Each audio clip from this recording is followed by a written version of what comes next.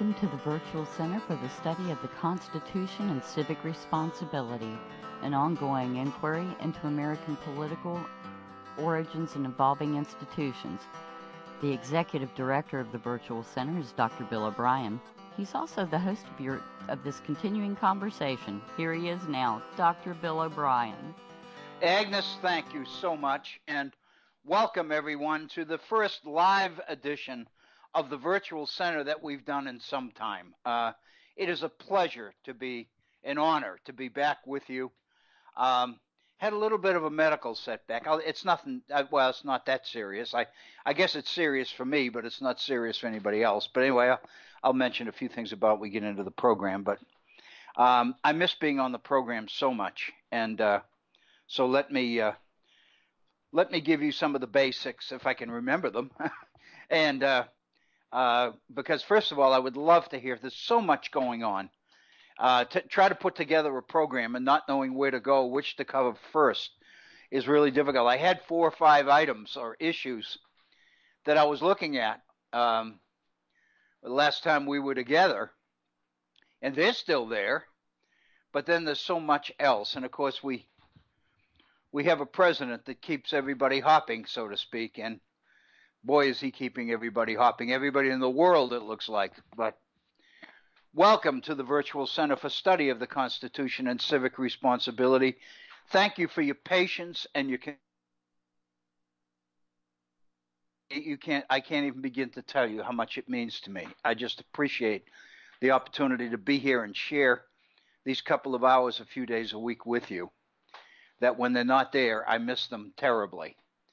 And I want to thank you, and I want to thank Bob and Agnes and folks at Head On for kind of putting up with me and hanging in there. And it's just a wonderful, wonderful group of people who I think contribute so much to what the country needs right now. And I thank you all for your continued support. Would love to hear from you on issues, and you pick them. There's so many you can pick. Just go for one. We have a phone line directly into our studios at the Head On Radio Network. Agnes is there, and she'll get you on the air momentarily if you choose to call. If you're a user of Skype, then if you type on Skype, Bob Kincaid Horn, H-O-R-N, that gives you direct access into the studios. Agnes will get you on the air. If you'd rather use your phone, or you're not a Skype user, then you can call directly into the Head On Radio Network studios. The number is area code 304-574-8178. That's 304-574-8178. I can't believe I remembered that phone number. I can't believe it. I can't remember what I had for breakfast this morning, but I can remember that number. So 304-574-8178.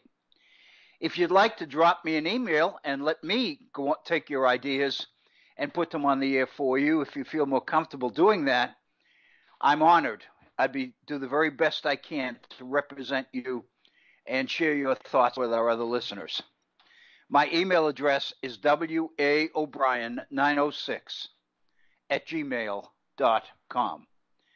That's W-A-O'Brien, O-B-R-I-E-N, 906@gmail.com. And again, I do call your attention to our Facebook page. I've put a few things on there over the last 4 or 5 days. In fact, I'll be sharing a few of those things with you today. But I do believe, now that I'm kind of back on my feet, as I really wasn't off my feet, my feet just weren't moving as fast as they usually do. But I plan to make better use of the Facebook page, and I do apologize for those of you who have gotten used to looking at our Facebook page, and you've probably been kind of concerned because it seems like day after day goes by and there's not anything new on there. There's been a few things, and I've got a few things more to put on there. In fact, I do want to share some of these thoughts with you today, because there are 2 or 3 things that have been really eating at me, and I'll kind of share with you what kind of conclusions I reached on those. So There's an awful lot to talk about. I get a kick. I don't know whether many of you are even familiar with what I am about to say. But in the morning, when Morning Joe ends at 9 o'clock, Stephanie Rule takes over on MSNBC. And I like Stephanie. She's got a tremendous background in finance. She was with Goldman Sachs for years before she joined NBC and MSNBC specifically. When she comes on the air every morning at 9 o'clock, she usually welcomes everybody by saying hello, and then the next line out of her mouth is always the same. We got so much to cover today. And the reason I'm sharing that with you is because we do.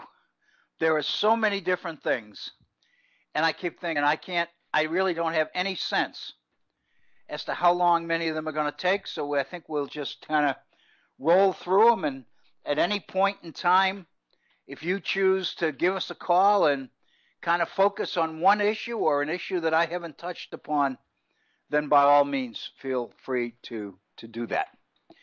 By the way, our Facebook page is very simple, but if you've never used it, obviously you don't know. If you go to Facebook at facebook.com, you'll see a search box at the top of the homepage. And if you type in the Virtual Center for Study of the Constitution, you will be into our Facebook page. And you'll see there that there are a number of postings that I've put on there with comment opportunities after, along with you have a box that'll say share and another box that says comment. And I want you to know that I'm a regular visitor of our Facebook page. So if you would like to share your thoughts with me personally, then you can do it on our Facebook page by reacting to one of the things that's there, or just pushing the comments on one of the postings and putting down whatever it is that you would like to share with me. It's a good way to communicate. It's a lot faster than an email. And to be very honest with you, I'm beginning to see that the email route is rapidly disappearing. I think Facebook and Instagram and many of these other things are rapidly replacing them. And of course, Twitter was very attractive until, as far as I'm concerned at least, until the president got into it, learned how to use it for his own political advantage. And I have kind of this bias building in my mind against Twitter, when in fact Twitter is the vehicle, not the cause of the issue. So welcome to this live edition of the Virtual Center. On this Monday, today is the 11th day of June. We've missed about a week and a half of programs. I do apologize. I mentioned that I would let you know it's not anything secret. It's not anything dire. But I've developed some congestion problems, and many of you know that every once in a while over the years, I tend to be susceptible to bronchitis or congestion or whatever, which leads me to cough incessantly.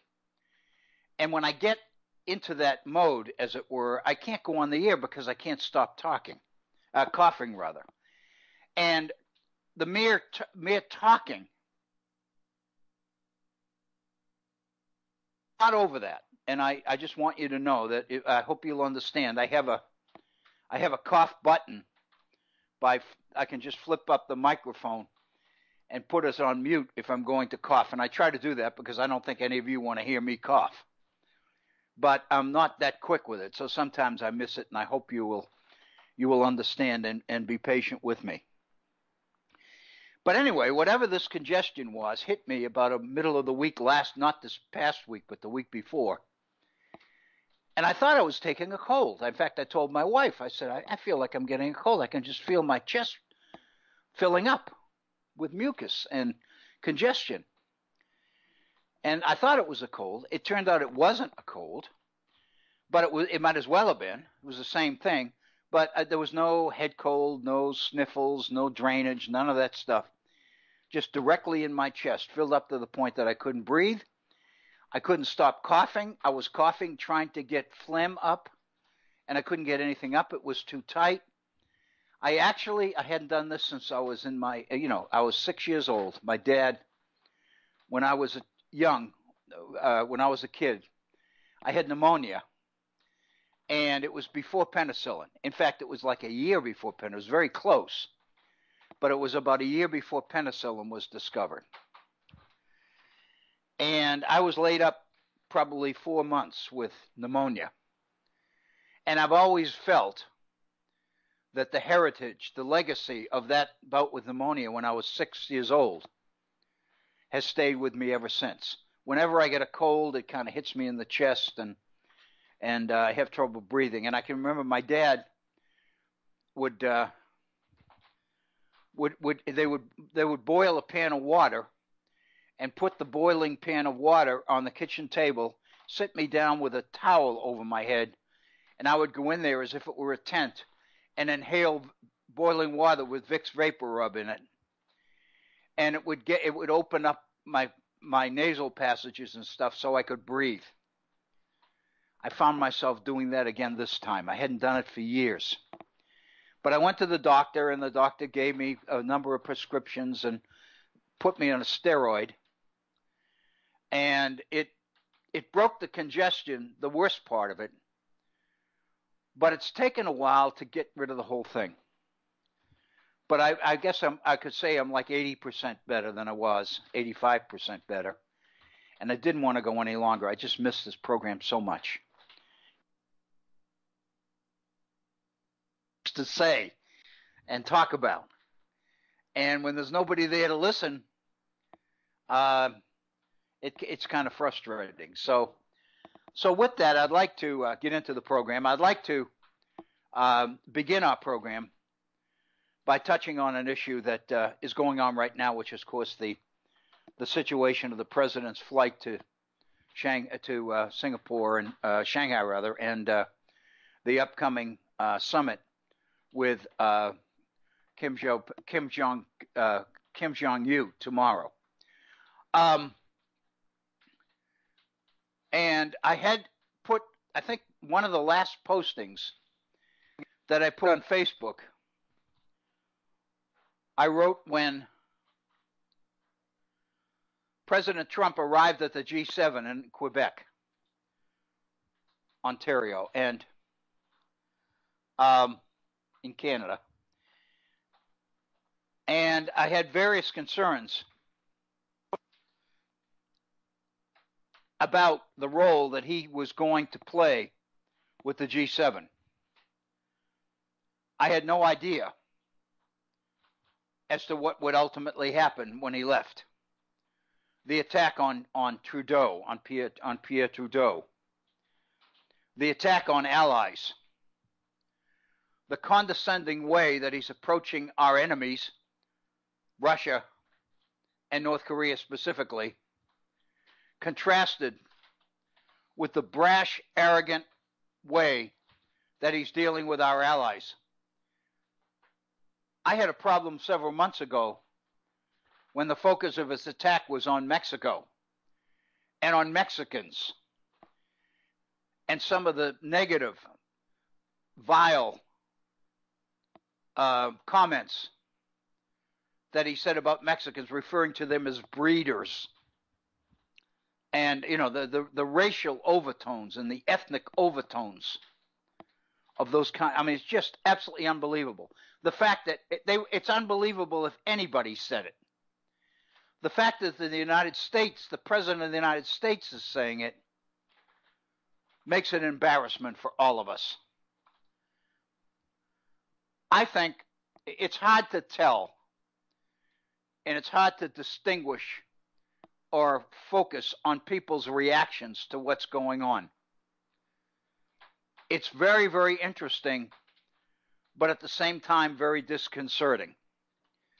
You've got this whole group of outspoken people, and I guess I'm probably considered one of those, who's absolutely furious about what the president is doing to the country, to the history and legacy of the country, to our heritage, to our founders, to our people, to the world, to the people of the world.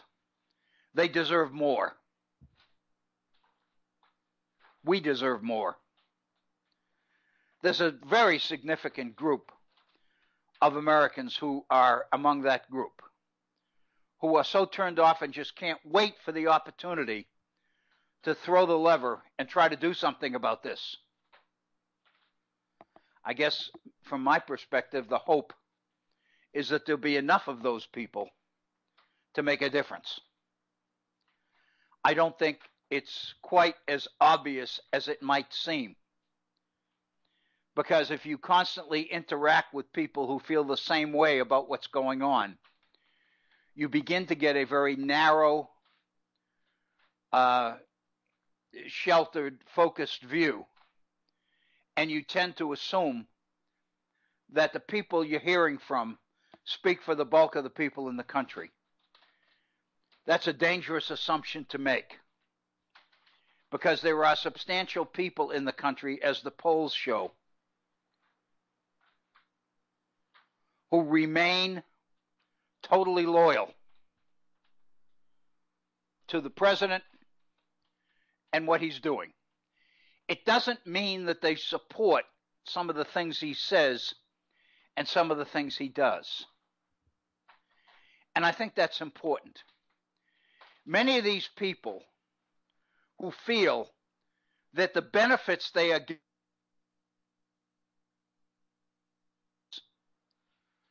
tend to lay low and tend to emphasize the things that they see as positives, and not to mention at all the things that are negative. It's very, very difficult for anybody to defend the vocabulary. You know, the thing that this was going on when I stopped doing live programs about a week or a week and a half ago. The flap with the NFL and the refusal of the Philadelphia Eagles to go to the White House, so many of them, that since there were only going to be about 10 out of the 90, the president canceled the invitation.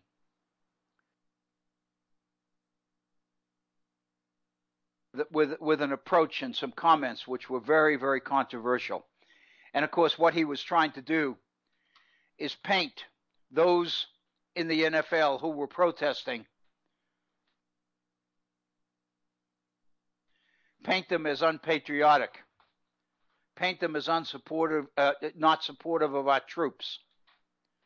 The fact of the matter is that's not what they were about at all. I think LeBron James is probably among the most visible people that made it very clear that this is not about that at all, that the president is trying to manipulate public opinion and direct it into a place where it ought not to be. The real issue here is race. It's discrimination, primarily against African Americans, principally against African American males. It's about police brutality. It's not an attack on the police. It's not an attack on all of those who are in authority. It's an attack on the behavior of some, not all. And I think that's the issue. And that's what this nation is about. And these people, it seems to me, are exercising rights that all of us must support. We have to support it. To censor these people, as the owners of the NFL teams did, by saying that the team will be fined if any of its players kneel during the national anthem at next year's games. And if they feel the need to protest, they can stay in the locker room until after the national anthem is over. That's a despicable answer to a complex issue, to a very complex problem. And the reason it's bad is because it provides an excuse to not address the issues themselves. These people have to continue, and I'm In my mind, I've got Martin Luther King here because this was his major point. Those who would protest must continue to protest, because to silence the protesters is to make it possible for those who would be influenced by the protests to dodge the issue entirely. And nothing gets solved that way.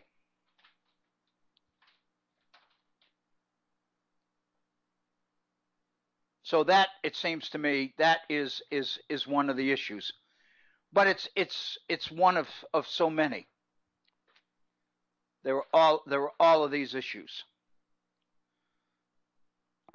Let me kind of thumbing through my notes here.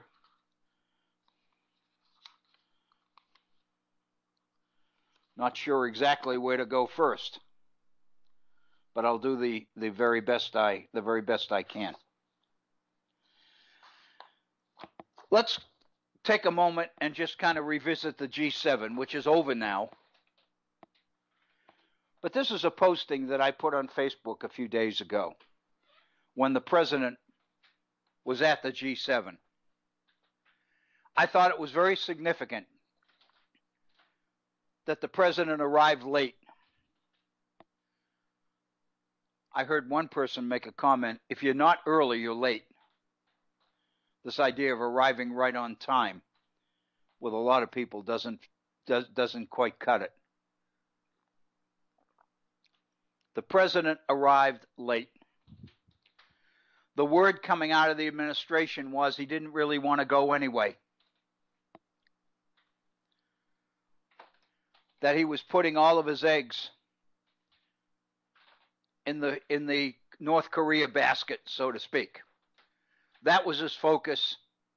He sees tremendous opportunity for his own legacy in that meeting with North Korea. Everybody talks about the president of North Korea, Kim Jong-un, and what he sees he can get out of this meeting, out of this summit. And there's some concern among many that the president is inclined to give away too much too fast.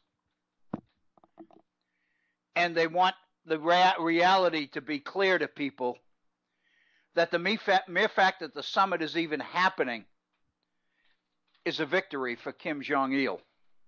Not Kim Jong-il, excuse me. Kim Jong-un. Kim Jong-il, of course, was his father, I believe.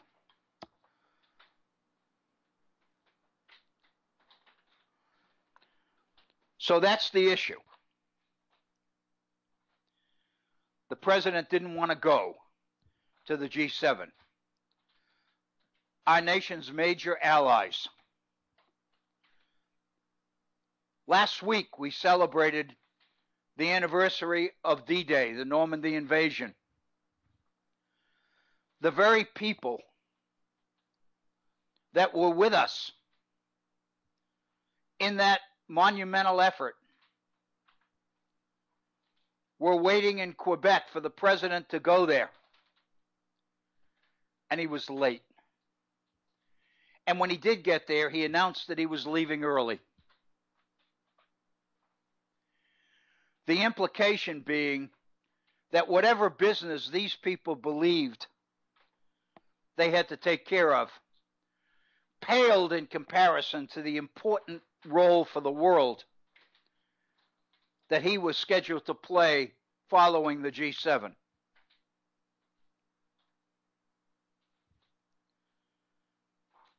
That I find very, very difficult. The president's focus has been on trade and fairness. The posting that I put on Facebook basically addresses that issue. I put it on Facebook on the 8th of June. Today is the 11th, so this would have been late last week.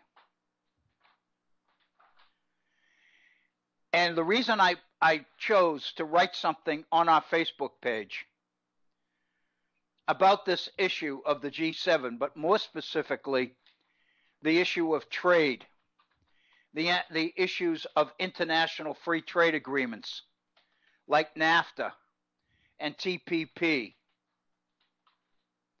the international agreements, the military ones like NATO,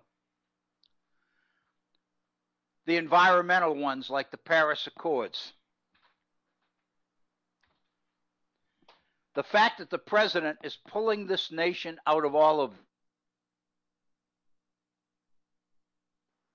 is detrimental not only to us, but to them, to the others there, because of the role that America plays in the world. The president has been very, very consciously focusing on the fact that the American economy is far and away the largest economy in the world still, in spite of the expansion of the German economy, in spite of the united power of the European Union, in spite of the advances made so rapidly.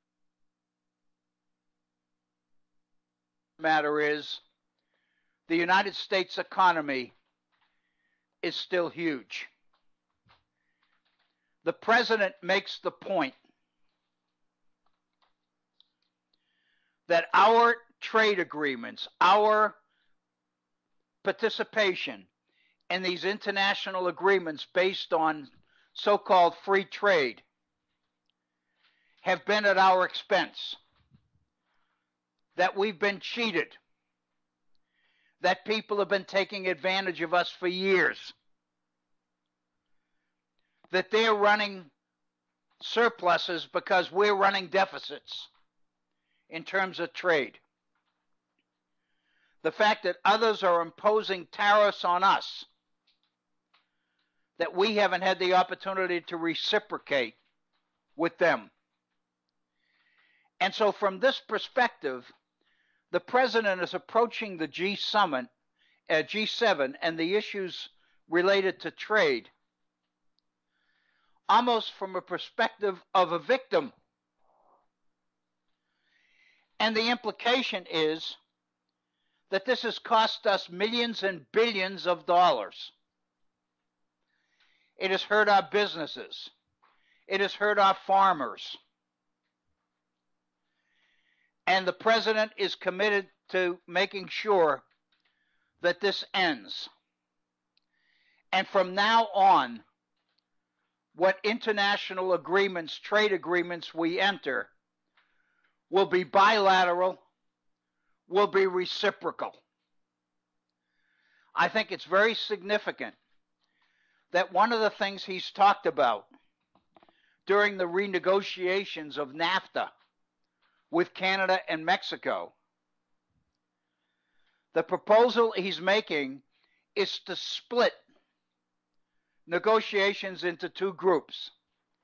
In other words, make one trade relationship with Mexico a totally different one with Canada. In other words, make it bilateral.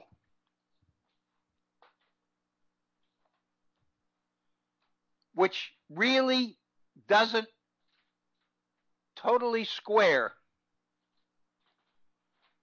with the overall intent and purpose of NAFTA or TTP or any of these others.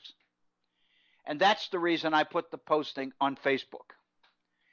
It seemed to me that the years that I've been teaching and doing research in these areas, I felt that I did have something that I might be able to offer Facebook readers, which would clarify or put a little bit into perspective the implications of some of the things that were going on. One of the things I've found over the years in teaching, for example, is that the issues of trade and protectionism, tariffs, the idea of commercial fairness and balance are kind of baffling to a lot of people. They are very confusing. I know over the years that the idea of protective tariffs have been very confusing for students. It's a little bit, it requires thinking that happens at a little bit deeper, more abstract level than many of our young people are used to thinking, if that makes sense. In other words, what needs to happen, what the point that needs to be stressed is that we have to realize that in the modern world, trade, commerce, is not a standalone concept. It's not an issue that you can deal with separate from other issues. The reason is because the nature of our economy. And this stems, I'm doing a little bit of history here, but I can't help it. This stems from the fallout of the Industrial Revolution. We've touched on these things before, but maybe not in this context. One of the major impacts of the Industrial Revolution is on the nation that industrializes. Most of the time, when when people talk about the Industrial Revolution, they're talking about the advantages that industrialism and the application of science to technology brings to non-industrial peoples of the world. In other words, it gives them access to high-quality products at lower price, because the Industrial Revolution is associated with things like standardized production, universal parts, mass production. In other words, you're reducing the costs of production or development, and you're increasing the quality of items available. And actually, you're producing quality items that in many ways exceed the quality of things produced one at a time. Most people who deal with the Industrial Revolution focus on that aspect of it. In other words, the increase in the quality of life and standard of living that industrialism brings to the non-industrialized world. It contributes to the growth of their civilization. It contributes to an increase in the quality of life. It's tied directly with an increased emphasis on education, on good health, on the conquering of disease. Many of these things which are very positive. But as we know, there are negatives associated with it. And most people who look at the negative side of the Industrial Revolution look at the impact it has on the nation that produces, the nation that industrializes. And I'm not going to spend a lot of time into this, but let me just say briefly, I think the major impact in this area is the impact that the Industrial Revolution has on work itself, on labor, on the worker. When you standardize the production process, you make it less and less personal. You make it much more impersonal. You tamper with or weaken the worker's pride in the quality of the product. No longer is it possible for people working in industry to feel a sense of pride in the products that they're producing. Because in most cases, they aren't producing the entire product. They're producing one small piece of it in a much more standard, automatic, artificial context. It depersonalizes the value of work. It dehumanizes the humanity of the people working. You can see examples of this all through our past history since the Industrial Revolution. Examples of people protesting.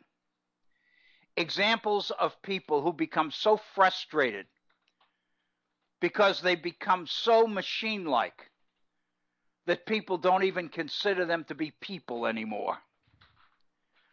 And sometimes individuals rebel against this. It's almost like they're standing up and screaming before their fellow workers and say, I'm here, I have a person, it's me, I'm real, I matter.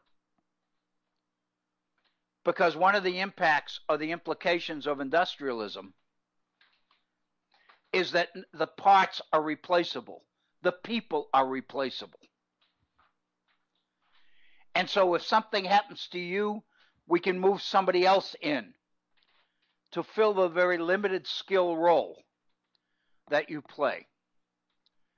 So there's very little about working in the industrial process that makes it possible for the individual to feel any sense of pride or accomplishment. That's one of the negatives. On the other hand, there are negatives for the nations who are receiving the benefits of access to these higher quality goods and services.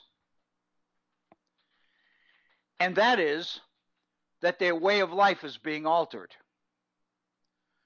By definition, the introduction of industrialization into their society, access to industrial products, changes the whole set of priorities that make up their lives. Their cultures change. They become more like us. As they gain access to industrial products, they become dependent on access to those products, which means they become vulnerable and dependent upon us or the other nations that are producing the industrial products in question. So there are cultural implications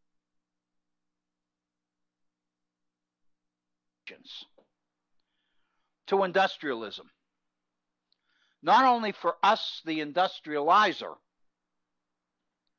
but those on the receiving end of the products,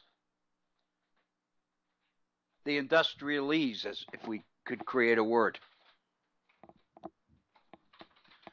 All of that's significant. But the fact of the matter is, all of it is tied up in trade, in commerce. Because by definition, as your society industrializes, as it becomes possible for you to produce more goods of higher quality, cheaper, the only way that this process can continue is with a growing market. You've got to find increased numbers of people who want the products you're producing. Because if there's no market out there, you can't afford to produce. All you produce sits in a warehouse and collects dust. In other words, for industrialism to flourish, there needs to be a constantly expanding market. Not only that, but the industrial process requires power. It requires energy. It requires raw materials. Increasingly, as your industrial capability increases, your demand for resources increases as well. You've got to have access to the resources you need in order to maintain the industrial expansion that's underway in your country. What's the issue here? The issue here is interdependency. It's the idea of an international marketplace. It's the degree to which industrialism and the need for commercial expansion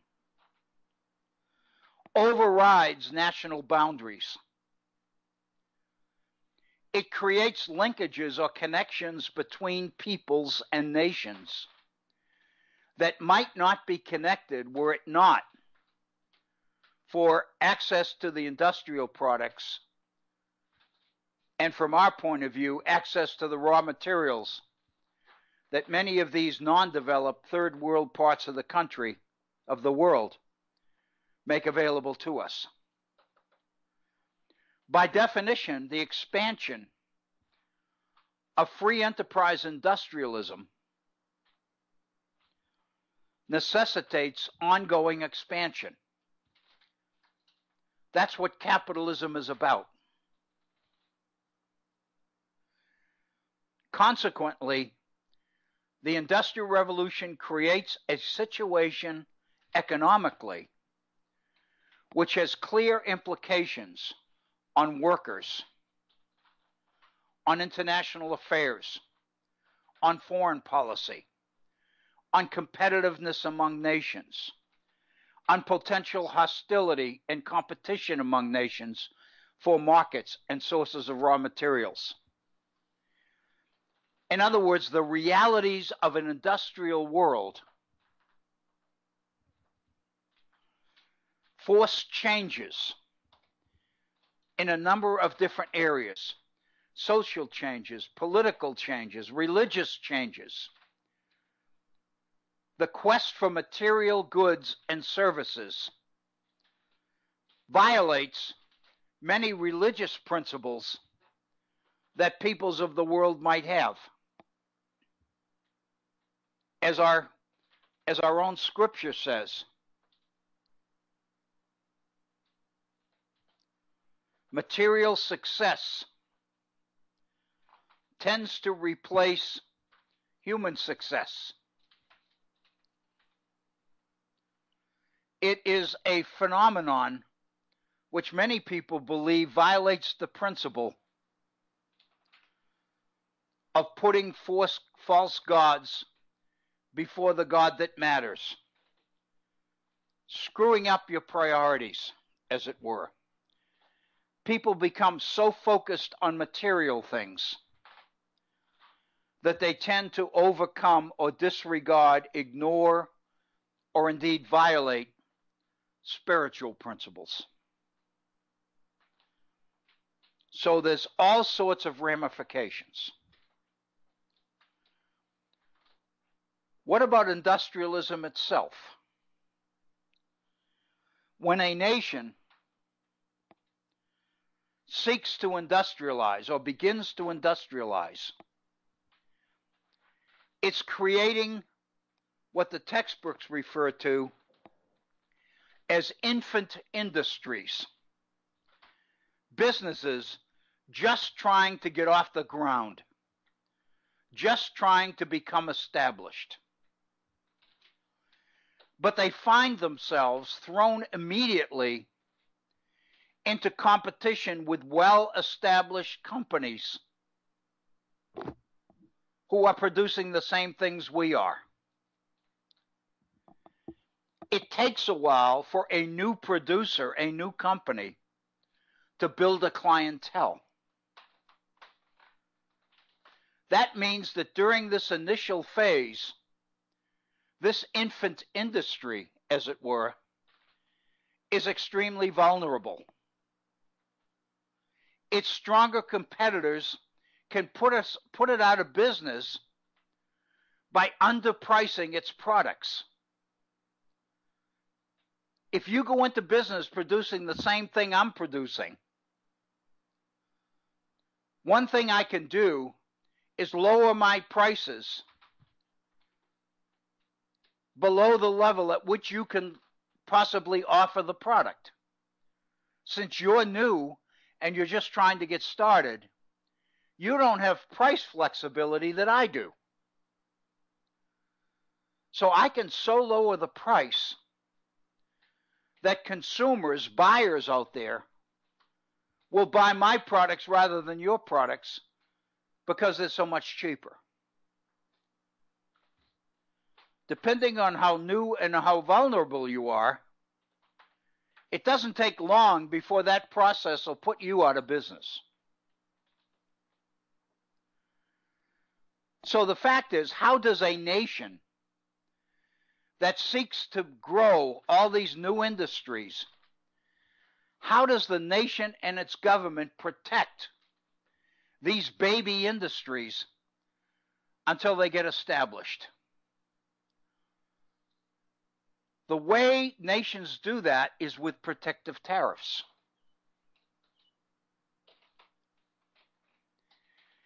If I put a tax on manufactured products coming into this country from other countries, then that raises the price of that product because the companies aren't going to pay the tax. The consumer is. If Japan is selling Hondas in the United States for $25,000, and I impose a 25% tariff on Hondas coming into the United States for sale, that means that the price of the Honda goes up appreciably. The $25,000 that it costs, plus the 25% tariff added onto it, 25% tariff on $25,000 adds over $6,000 to the price. So suddenly that Honda is selling for $3,100 rather than for $31,000 rather than $25,000. Well, you can buy a Malibu or a Ford Escape or a Fusion for a lot less than that because they're made here, they don't pay the tariff. So what that means is American consumers are going to buy the cheaper product. What that means is that the tariff is protecting the manufacturers in this country. That's why it's called a protective tariff. It raises the price of the competition in order to force people to buy American-made products in our case.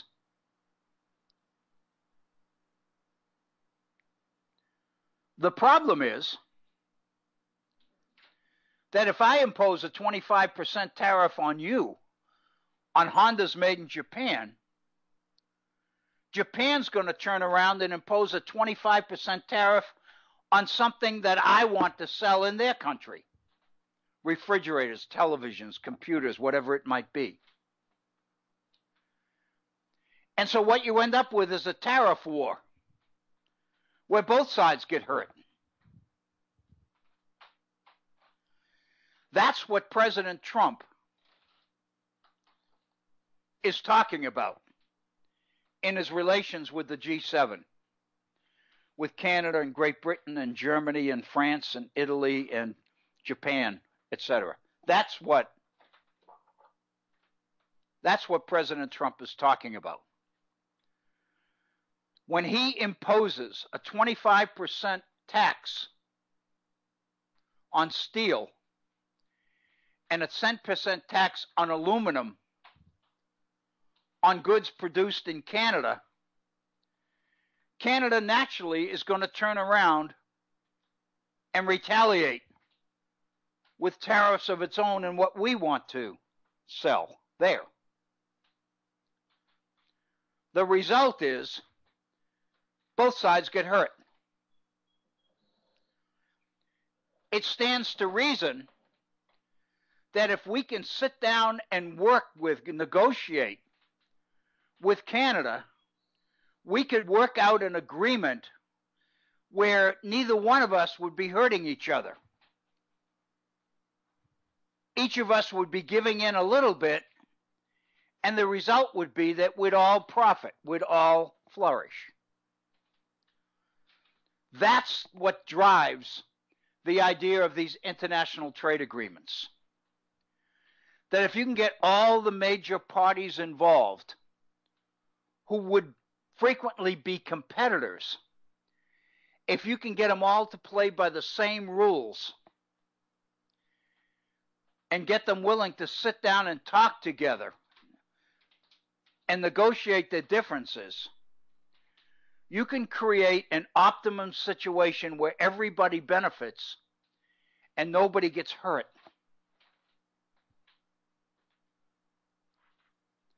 That's the ideal of free trade agreements. The rivalry and the economic hostility involved in these bilateral agreements and potential trade wars is devastating for all the parties concerned. Why? We go back to the original premise. You can't look at trade as separate from anything else.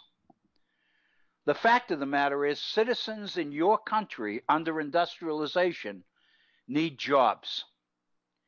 In order to be able to find jobs, good jobs, well-paying jobs with benefits, the economy must be expanding. Business must be growing. There must be a demand for what you make, what your product, the product you make is. When you started playing around with tariffs, you're infringing on commercial expansion. You're jeopardizing the expansion of commerce. You're tampering with a potentially growing market. It's going to have implications on jobs.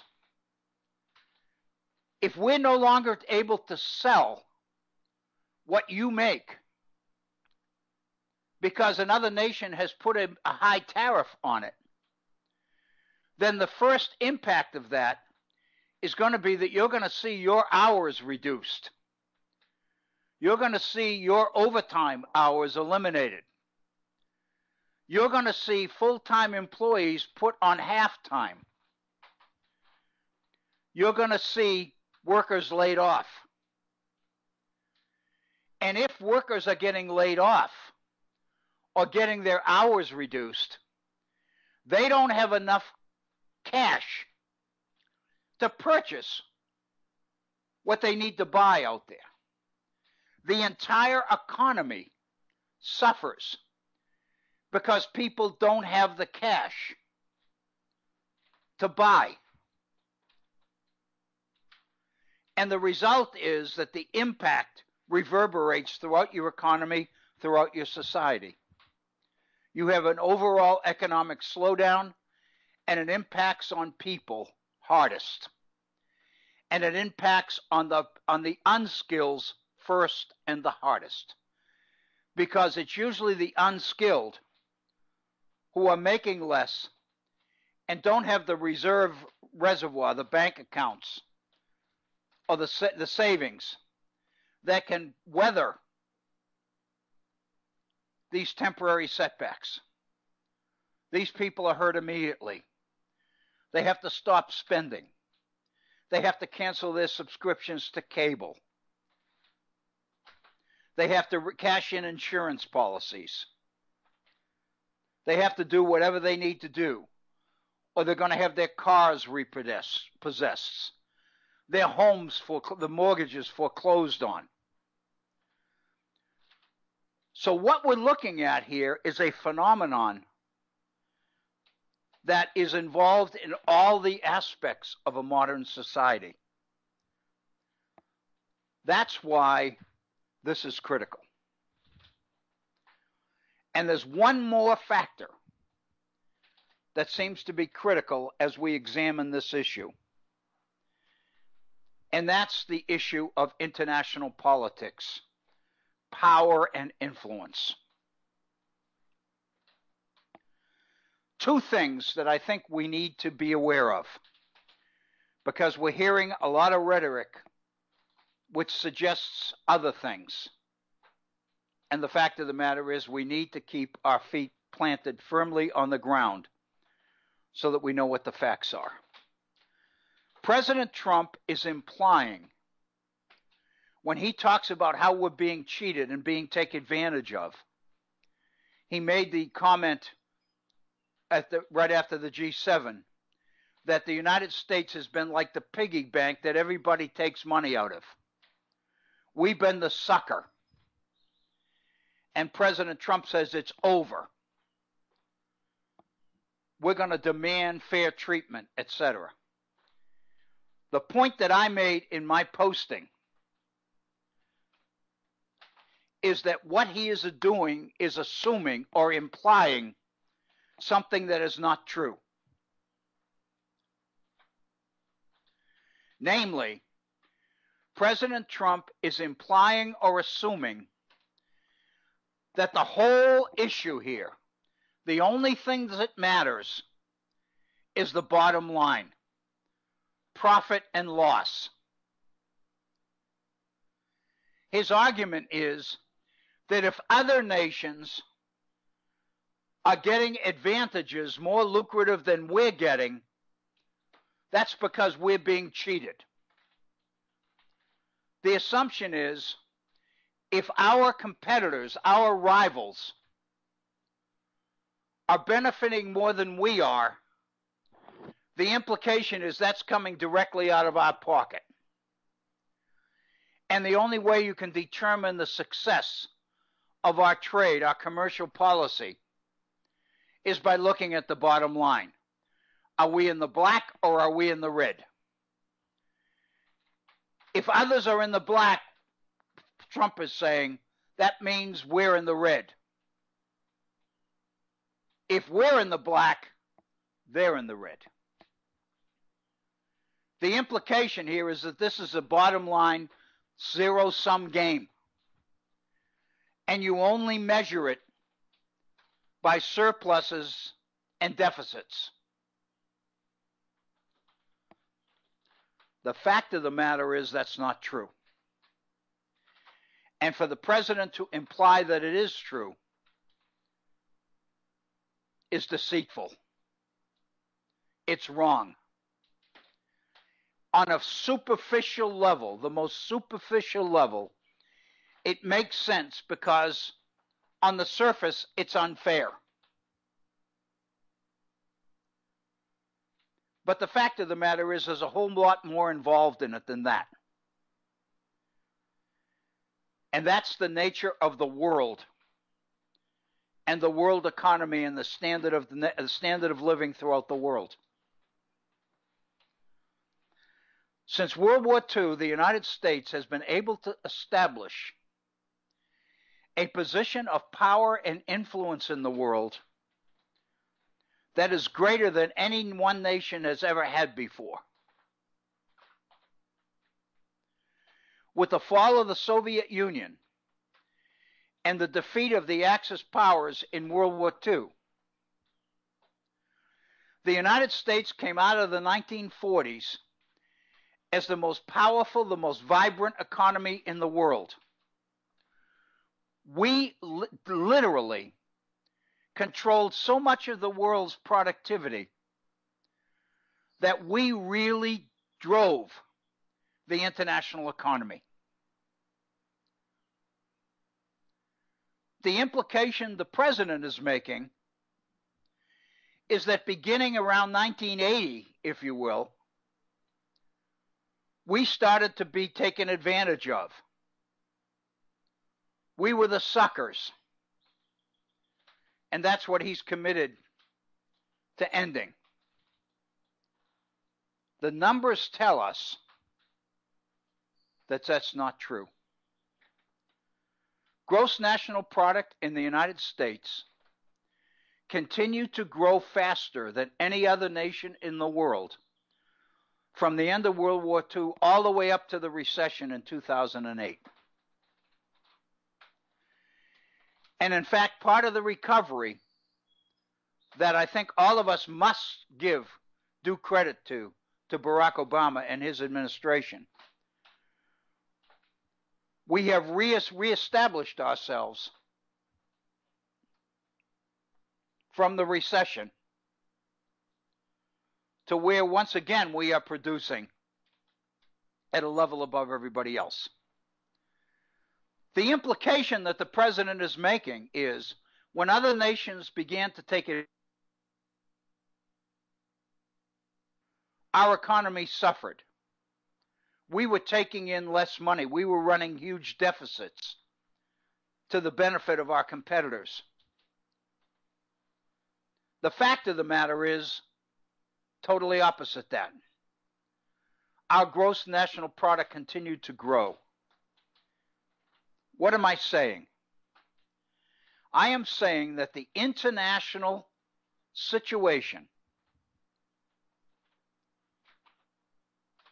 that the United States was able to put together after World War II into the late 20th century, especially with the fall of the Soviet Union in the late 80s and early 90s, put the United States in a position of not being challenged anymore. We were number one unquestioned. What that means is, in order to keep this system going, in order to keep this international framework operative so that our GNP continued to expand as it had consistently since World War II, the United States had an investment. Economists refer to it as the legitimate costs of doing business. If we're losing money in relationships with Canada in the area of dairy, for example, dairy products, what we need to look at is where we're deriving benefits in other places. What are the advantages of the open border we have with Canada? What are the advantages of the tens of millions of tourists who cross back and forth between the two countries on a regular basis and bring money and business into each of the countries? What are the advantages in some of the other areas of production and trade? To isolate a particular area like timber or steel or aluminum or dairy products is narrow and short-sighted. It not only doesn't give you a clear picture of the whole situation, it gives you a distorted picture of the whole situation. The fact of the matter is, even if the United States was losing money in certain areas of the international trade situation, we were more than offsetting that with gains in other areas. We were calling the shots for nations around the world. We were controlling the World Bank. We were controlling the International Monetary Fund. We were overseeing and managing the industrialization and the development of non-developed countries in Africa, Asia, and Central America. We were investing and building in new markets and new sources of raw materials. We were guaranteeing that our industrial machine would be able to continue to produce at high levels. We were guaranteeing the continued growth and expansion of our gross national product. We were guaranteeing the expansion and continued creation of new and more challenging jobs. We were generating the kind of economic growth and flexibility that gave us the opportunity to invest in infrastructure, in education, in health, in science.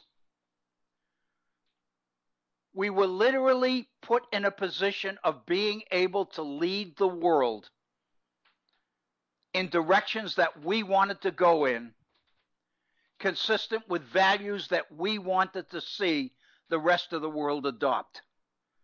That's not free. That's not something you can just take for granted. That's the very basis of our prosperity. President Trump is ignoring that. He doesn't want us to see it. He's focusing on the chits, if you will. He's focusing on how many chips Canada gets as opposed to the number of chips we get. That's narrow, it's blind, it's self-serving, and it's wrong, and it's dangerous. That's the reason I put the post on Facebook. Because once you take in the whole picture and begin to appreciate what's really going on here and what's been going on here for the last 65 and 70 years since World War II,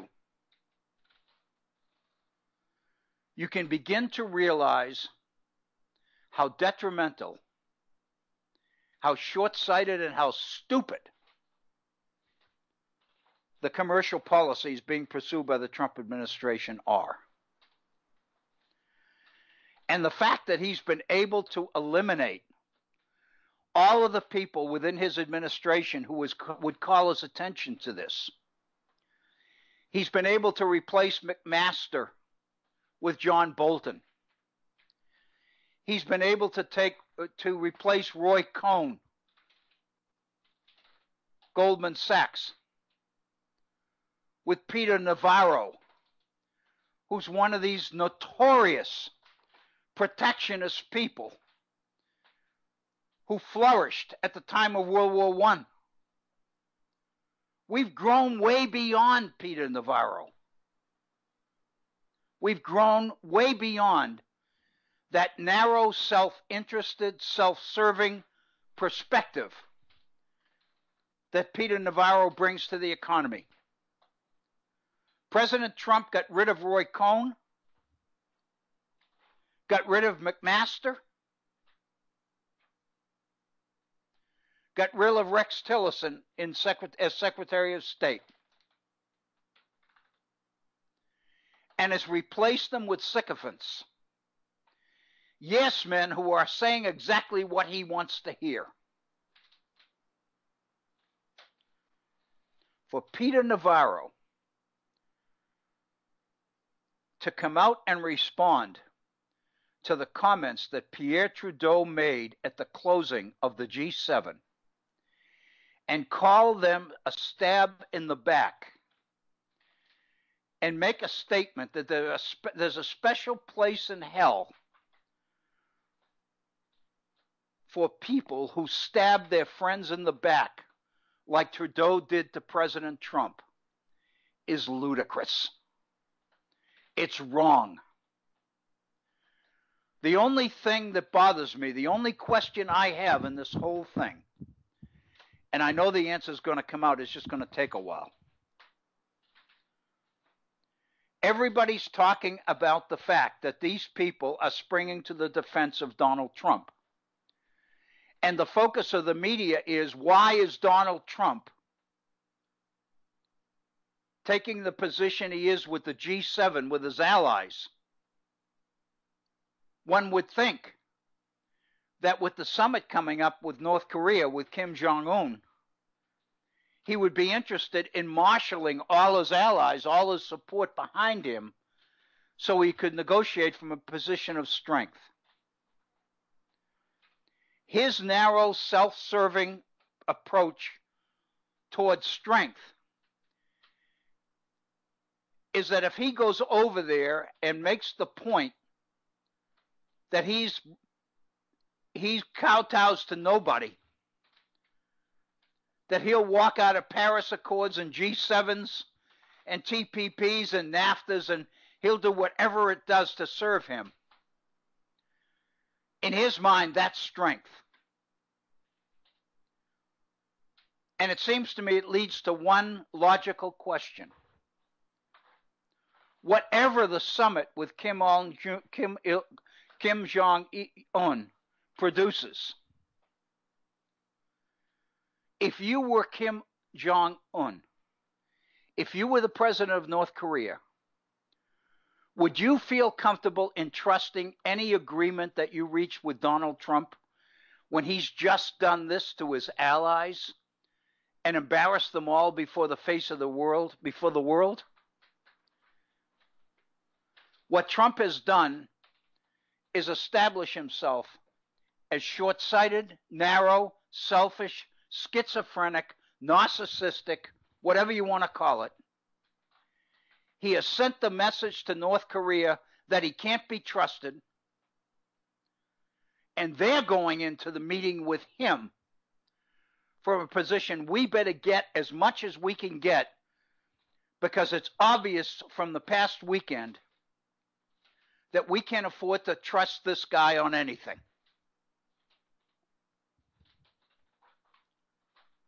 I would suggest to you that's frightening.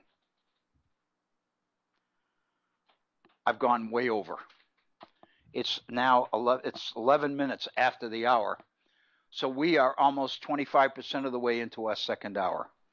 But I do want to pause and take our break because I need one, to be honest with you. That took a little bit longer, a little bit more involved than I anticipated. You're listening to the Virtual Center for Study of the Constitution and Civic Responsibility.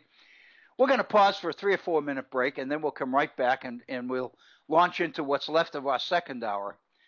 What I'd like to begin with in our second hour, if it's okay, and again, when I say if it's okay, if you have comment that you would like to make about the things we've talked about already, or other things that you would like to raise and you would like to get on the phone or on your computer and use Skype and get directly into our studios and come on the air, then let me know. Let me tell you that you are more than welcome to do that.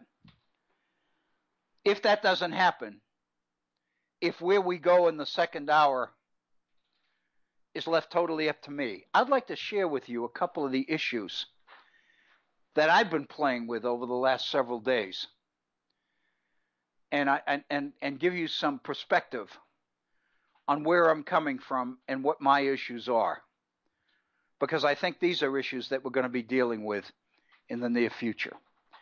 So again, you are listening to the Virtual Center for Study of the Constitution and Civic Responsibility.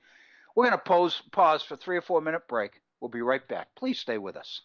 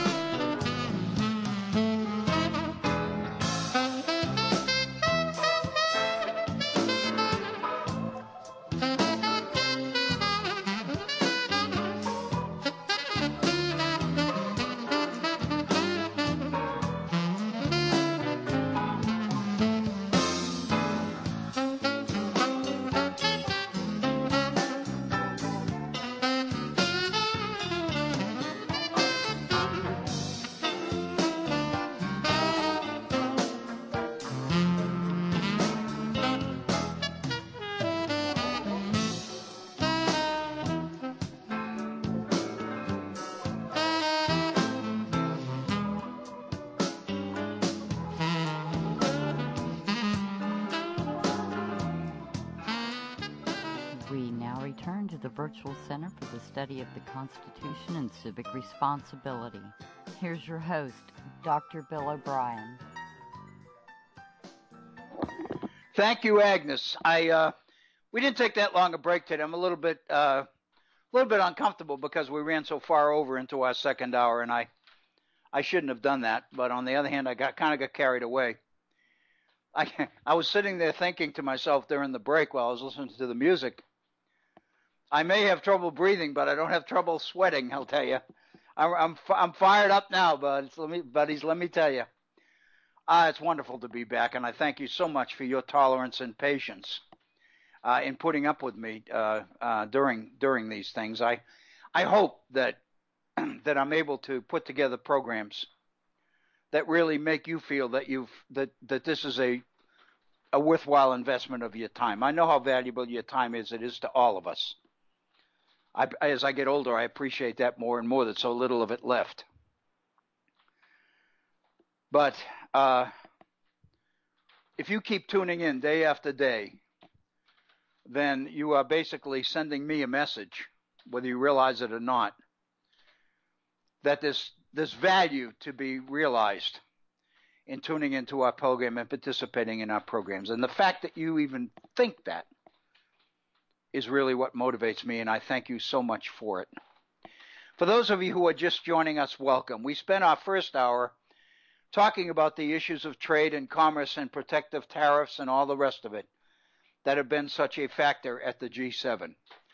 We also opened the program by I made some comments about the president's behavior and the behavior of those who advise him. It frightens me, to be very honest with you, that the Roy Cohns and the Tillersons and the McMasters are gone to be replaced by the Boltons and the Navarros and the Sarah Huckabee Sanders, the people that just basically say what they're expected to say and find ways to kowtow and tiptoe around and not irritate the president. It's almost like we hear the analogy all the time, it's like dealing with a child. But it's almost like you're dealing with a time bomb that can go off at any time. It's frightening, absolutely frightening. We would love to hear from you. Let me go back and give you the details of how you might do that. If you are a user of Skype, you can go on Skype and type Bob Kincaid Horn, and that'll get you directly into our studios, and Agnes will get you on the air. If you'd rather use your phone, or if you're not a user of Skype, then there's a direct phone line into our studios. Just dial area code 304-574-8178. That's 304-574-8178. If you'd feel more comfortable sending me an email and sharing your thoughts with me that way, I'd be more than happy to hear from you and do the very best I can to get your ideas on the air for you. Because the most important thing is that what's going through your mind is shared with our other listeners, whether you do it or whether I do it. The most important thing is that one of us does it. Somebody does it. So I'm willing to do that. My email address is waobrien906@gmail.com. That's waobrien, OBRIEN, 906@gmail.com. And again, I make a reference to our Facebook page, which is where the posting that I focused the first hour on came from. If you go to Facebook, facebook.com, to the homepage, you'll see a search box at the top. Type in the Virtual Center for Study of the Constitution, and you will be onto our Facebook page. And there is, associated with every posting on that Facebook page, there is a comment link that you can click on, and that sends a comment directly back to me. Obviously, the implication or the assumption is that the comments will be related to the posting in which they appear. But that's your call. Once you hit the comment button, you can say anything to me you want. And so it doesn't have to be on the issue related to that particular posting. So there are a number of ways that you can interact or communicate with us. And again, I want to thank you for your continued support, your tolerance, your patience. Thank you so much. I mentioned at the end of the last hour, just before we took our break, short as it was, that there were a couple of issues that have been kind of churning around in my mind for 3 or 4 days. And I spent the last day and a half, if you will, committed to the idea that I would start to put some of this in writing. I would, at first blush, I would get these ideas, however well they were put together, on Facebook. And then if they bore fruit, which I really do think they might, that I would write something a little bit more formally and begin to send them to our local Gazette or local Beckley paper here in southern West Virginia or whatever.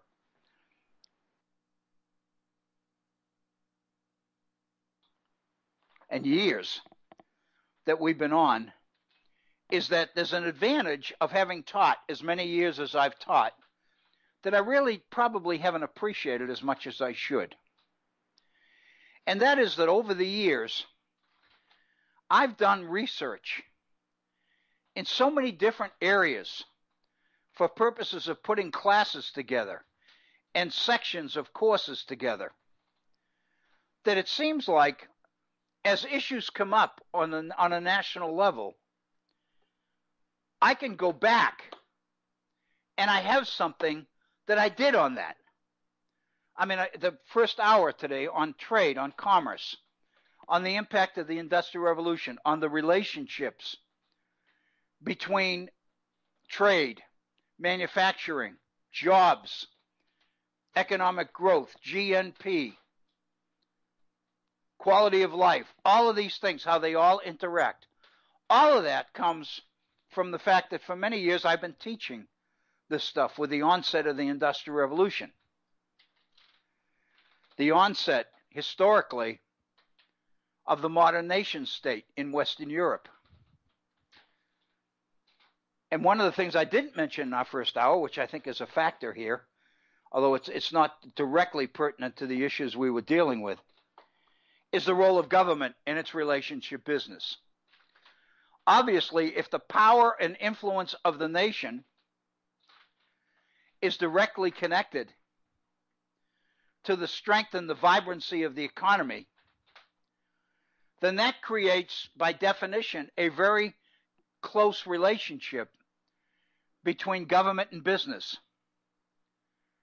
Government cannot be the enemy of business. Government, in fact, must be a supporter of business. Because if business is going to be able to do business around the world, it needs the auspices of America's foreign policy apparatus in order to be able to do it successfully and peacefully.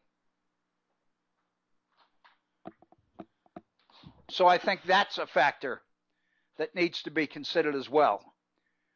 One of the things that came out of beginning in the 20th century, one of the things that came out of the so-called progressive period, when government began to interject itself as kind of the honest broker between working people and their employers, and began to promote the idea that both sides could trust government, as Theodore Roosevelt said, government would be responsible for making sure that both sides got a square deal, that both sides were treated fairly. Government would be the umpire. The result of that has led people to believe that government must necessarily operate on the side of working people against business, that there's this innate hostility, rivalry, distrust, if you will, between government and business. The fact of the matter is, it's important to recognize that while some of that is true, the fact of the matter is, business needs government and government needs business. Their relationship is reciprocal. As trade becomes increasingly international, business can't function without the support of government. On the other hand, government's ability to remain popular with its own people demands that business be successful. Because when business is successful, the economy grows. When the economy grows, people can find jobs. Quality of life is good. And when that happens, government is given the credit for it. The fact that the economy has been so good since President Trump came into office obviously is not totally, the result of President Trump. The fact of the matter is this economy has been expanding for better than 2 years before President Trump even came into office.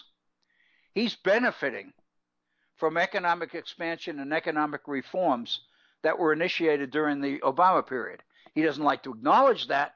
He's doing everything he can do to overturn them and undo them and negate them. But the fact of the matter is the result is obvious, it seems to me. So all of these things factor in. I mentioned that there were a couple of issues that I've felt the need to deal with. You'll remember, and we'll be back to this. We haven't totally abandoned this issue at all. When we were on, before I stopped doing live programs about a week and a half ago, we were focusing principally on the degree to which corporations were at war with public education. We even spent one program, as I remember, talking about higher education. I want to go back and revisit that. We talked about the influence of the Kochs and other big business on making donations to higher education institutions who saw their budgets being cut by Republican-controlled legislatures and were offsetting budget cuts with the influx of private and foundation money coming from the private sector. And what we were talking about is the influence that the private sector is able to exert over higher education because of the higher education's dependence on this revenue, on this flow of revenue, operating capital, if you will. So we spent a program talking about that, and I do want to get back to it because I don't think we've totally satisfied that issue at all. But the fact of the matter is there's more going on than just the relationship between corporate America and public education, or between that and higher education. There's the issue of working people. There's the issue of unions. There's the issue of the right of working people to participate not only in the businesses, in the products that they contribute to producing, but also in the quality of life in the nation of which they are such a vital part. The nature of our participatory system, the nature of our republic, is that there must be avenues for all citizens to participate in the political process, to be heard. Everybody must have an opportunity to have their voices and their opinions heard. Because what we found is that when a society refuses to listen to a group of people, they become desperate and many times do things which are counterproductive to the best interests of the whole society. The best example, the most recent example I can give you of that is President Trump's election in 2016. Nobody thought he had a chance. But on the night of the election, we found that states which Democrats believed were solid for them Wisconsin, Michigan, Pennsylvania, Ohio, Virginia wasn't solid, but the Democrats believed they had a good chance there. Went for Trump. And what political scientists have been doing as they go back over the election to try to figure out what happened and why it happened, is that there were significant portions of our society that felt that they weren't being heard, that felt that they were being taken advantage of or ignored. Working people, white, male working people, relatively or largely uneducated, unskilled. These were the people that held the jobs that in massive numbers were being displaced as a result of the technological revolution and the so-called information revolution. And the jobs that were being created, and they are there, require a skill level of sophistication that many of these people don't have the training and the education to be able to successfully take advantage of them. So unlike past situations in our history, when jobs are constantly being displaced or replaced with other jobs, this time is different. Because the people that are losing their jobs, for the most part, are not capable of securing new jobs. The result has been that they've been forced to take unskilled jobs. They've been forced to take service sector jobs. They've been driven into part-time jobs with no benefits. Their quality of life has been affected. And one of the things we need to deal with is the reality that of all the wealth that's been created since the recession in 07 and 08, almost all of it has gone to the upper 1%. There's tremendous profit being made, but it's not profit that's being distributed or appreciated throughout the society. People who are hurting are continuing to hurt. And we've talked about the extent to which President Trump and his campaign managers were able to spot that opportunity and take advantage of it. And they've been able to use social media to do it. They've been able to employ organizations, outfits like Cambridge Analytica, and indirectly Facebook and Twitter. They've been able to organize and communicate with this forgotten group. And what we've learned is that that group is large enough and significant enough that it was able to put Donald Trump in the White House.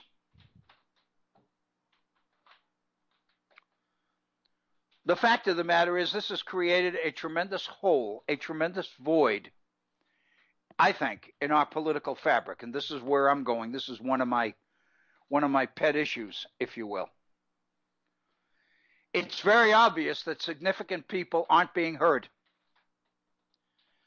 It's also very obvious that the support for President Trump is, at least in part, how big a part is we're not quite sure of yet, but in part is attributable to the fact that Donald Trump is able and willing and has a track record of being able to stick the proverbial finger in the proverbial eye of the power structure of the establishment. Consequently, people support him, irrespective of what he does, what he says, who he insults, whether in fact he's running roughshod over our traditions and our values and our principles and our heritage and all the rest of it. We can talk about that all we want. The fact of the matter is, we've got to find a way to make the reforms necessary to rekindle the opportunity for people to participate meaningfully in our society again. If we expect them to support it, if we expect them to participate in it, if we expect them not to support people like Donald Trump who are out to destroy it, then we've got to give these people not only the opportunity to be heard, but we've got to give them the message that what they have to say is something that we want to hear and something that we realize we must hear. All of this, it seems to me, is significant. I think our system, our political fabric, if you will, has been wounded, seriously wounded, in that we have reached a point where certain groups of people have become so influential that vast numbers of our society have receded into the shadows. And what we're hearing from people from very particular situations. And we've allowed ourselves to drift into a situation where significant portions of our population either are not being heard or believe that they're not being heard. And a lot of this is a matter of faith. People have to believe they matter. That's why they have to be able to find a job. That's why they have to be able to find a job that brings them some satisfaction, some sense of worth, some sense of accomplishment, some sense of independence, even pride. So what's happening to our job situation is not just an isolated issue. It impacts a number of other issues that make for the functioning of our society. Like trade, which we spent the first hour on. You can't look at trade, at commerce, as an issue totally separate from all the other issues around it. Neither can you look at this. It seems to be important. My point. Throughout our history, even before industrialism, but most specifically after it,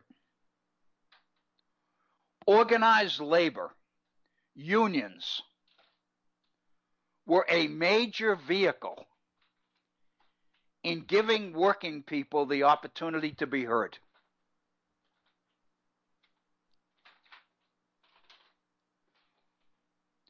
It's very important that all of us appreciate the fact that unions are not just organized groups of workers intended principally to get as much as they can for the workers at the expense of the employers. The bottom line, economics, dollars and cents, is not just alone what this is all about.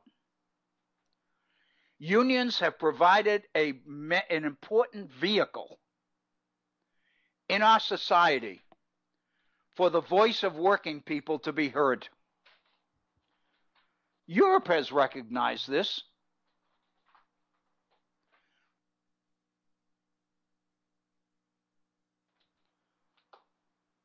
That's not the word. I'm losing contact with the word. The provisions which began in Germany and now extend throughout Europe, that working people must be represented on corporate boards. The voice of the people who work in particular industries must be heard because their perspective is important in the overall decisions affecting industry and the direction that the economy is going to go. In this country, we've never realized that. From the very beginning, employers seemingly have been on a mission to destroy unions, to make the case that the collective nature of unions is contradictory to the principles of individual freedom on which our system is based. Pointing out the contradictions, if you will, between individualism and collectivism. And the argument is that the power of unions somehow is un-American. And what makes American American is the right of the individual to speak and be heard. And so throughout the history of organized labor in this country, there has been a counter-move by industry to contradict this, to destroy unions as being un-American, as being contrary to the purposes and the values of what this free society is about. Working people made tremendous advances in this country during the progressive era at the beginning of the 20th century. Administrations like those of Theodore Roosevelt and Woodrow Wilson went out of their way to enact legislation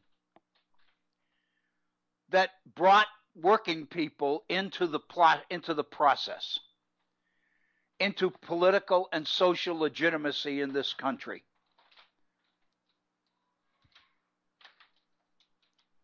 When World War I ended, when the United States of America refused to join the League of Nations, when the United States made the decision to go its own way rather than to work in tandem with our allies in creating a post-war world committed to avoiding the kind of Holocaust, the kind of disaster that was World War I. The United States and its businesses, corporations, began to undertake a concerted campaign to do everything that they could do to weaken unions, to weaken the right of working people to organize. In 1905, during the height of the progressive period, the Supreme Court heard a case called Lochner versus New York. We've mentioned this before. Lochner versus New York was a case involving bakery workers. And the rationale behind the law, it was a New York law. The rationale behind the law was that the state government of New York, the state of New York, as part of its police power, its right to protect the quality of life, the safety and the security and the health of the citizens of New York, had the right to create legislation which would control and regulate the working conditions of people in the baking industry. And of course, this expanded into other industries as well. One of the companies involved, the baker, Lochner, wanted to fight the legitimacy, the constitutionality of that law, and he did so in the Supreme Court. And by a 5-4 decision, the Supreme Court ruled that the state law in New York regulating the hours of employment for bakery workers, limiting them to 10 hours a day, 60 days a week, 60 hours a week, was unconstitutional. That it violated the rights of not only the employer, but the rights of the workers as well. Part of the right to be free, the court argued, was the right to contract independently with your employer. That part of the freedom that was America was the right of employer and employee to sit down together and negotiate the hours and the terms of employment, and that state government had no right to interfere with that freedom. It interfered with the freedom of the worker, and it interfered with the freedom of the employer as well. Consequently, it was a violation of the Due Process Clause of the 14th Amendment under the Constitution.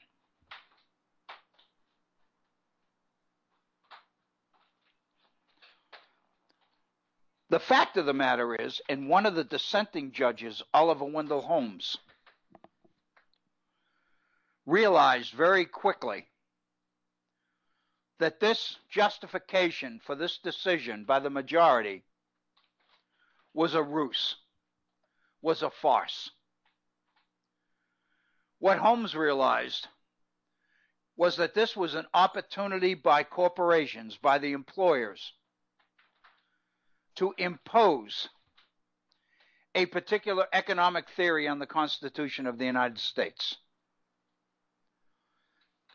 That instead of doing what was right for the benefit of the working people,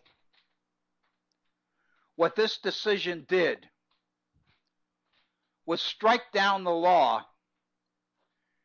as a violation of the value system driven by the idea of individual freedom. That what the court was doing, in effect, was saying the right of the employee to freely negotiate with his employer, the right of the employer to freely negotiate with the individual employee, is a right consistent with the values and the principles of our founding fathers. The right of the state to come in and pass a law which regulates these terms violates the Constitution of the United States. What Oliver Wendell Holmes pointed out was this decision by the majority was in fact an effort to impose free enterprise capitalist theory, economic theory, on the Constitution of the United States. The court did not have the power to do this, Oliver Wendell Holmes said. The court does not have the authority to impose a particular economic theory on the Constitution of the United States.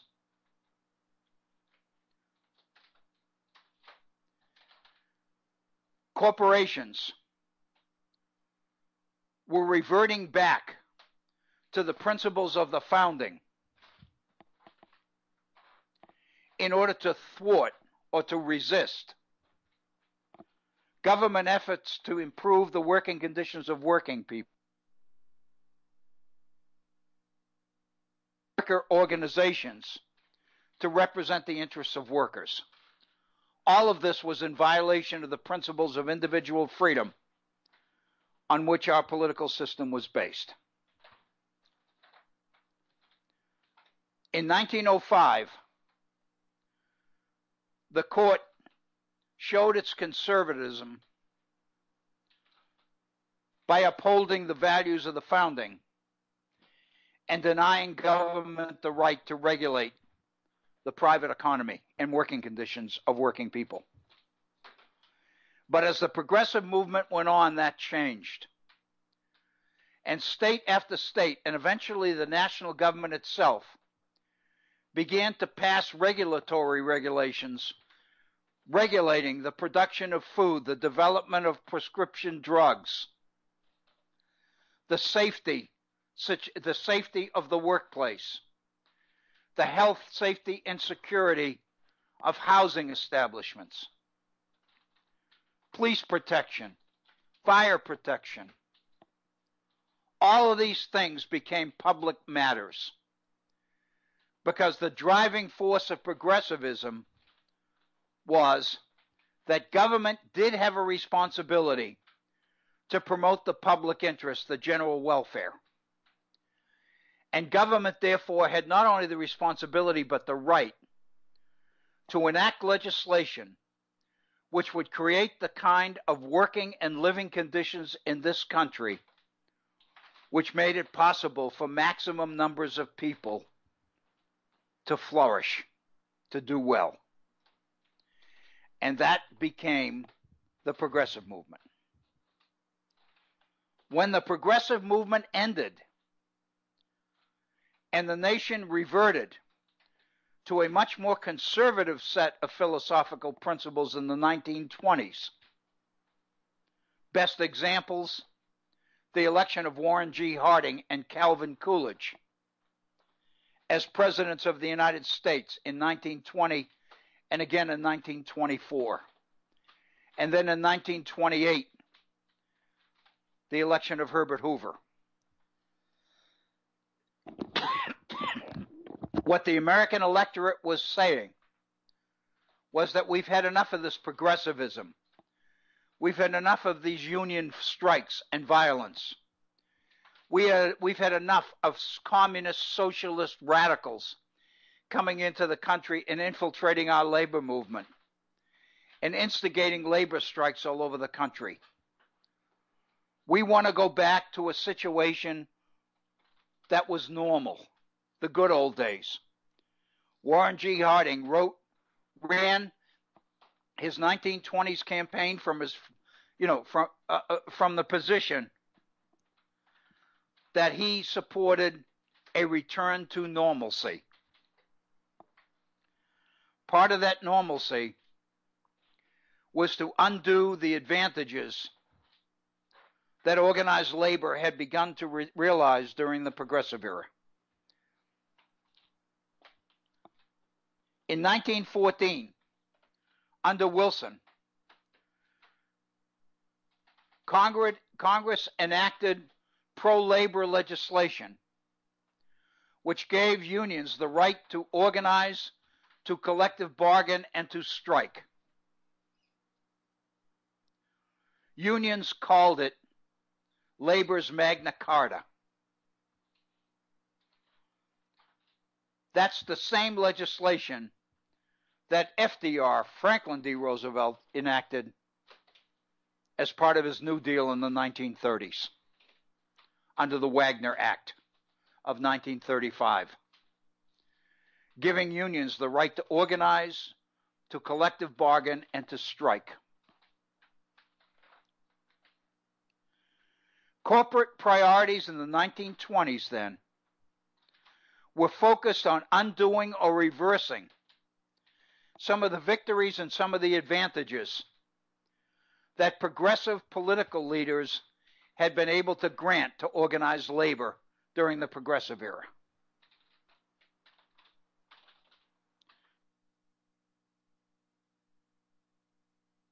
'20s began to promote and advertise the idea of the open shop,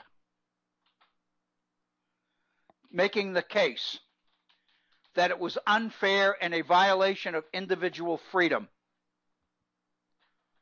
to force a working person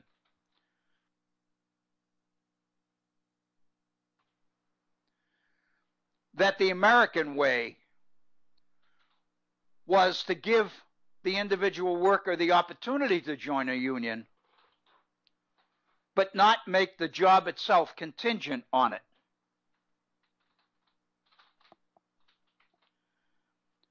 They called this the American plan. It was allowing labor to organize, but doing so consistent with the principles and the values of the founders. The next step that corporations adopted was the adoption of so-called yellow dog contracts, where in order to get a job, a worker had to sign a contract that he would never join a union or that he would never support a union in his place of employment. That was part of the corporate war effort against unions. It didn't stop there. In the mid-20s, major corporations like General Motors, U.S. Steel, began to adopt policies and programs which increasingly operated under the label of welfare capitalism. The message: working people don't need to join unions or belong to unions. Rather, they can depend on their employer to provide what they need without organizing against their employer to get it. Corporations began to offer medical services, pension plans, vacations, insurance programs. The idea was to encourage the individual worker to be dependent on the employer rather than on organizing with other workers.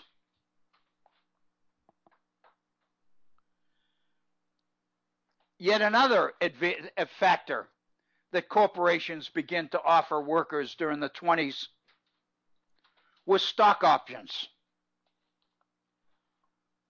where corporations made it possible for working people, for employees, to buy stock in the company, to give them a vested interest in free enterprise, in capitalism, to put them in a position where when the company benefited, they benefited. All of this designed to discourage workers from turning to unions. That was just the beginning. We're experiencing in today's world under Donald Trump a whole new initiative designed to weaken and ultimately destroy the ability of working people to organize. And I think we're going to have to put that off until our next program. We've reached the end of our time together today. It is the top of the hour. I want to thank you so much for being with us, for your willingness to continue to support the program. For Bob Kincaid and Agnes at Head On, I'm Bill O'Brien, thanking you so very, very much. I hope you have a great day. Enjoy. Keep your eye on the summit, 9 o'clock in the morning. One day it's going to be from what they are reporting. This is Bill O'Brien. Thank you so very much. Be kind to each other. We'll be back tomorrow. Remember, we're not beginning late anymore. We'll begin our tomorrow program, same time as today, 1 p.m. in the East. Thank you very much. I appreciate it.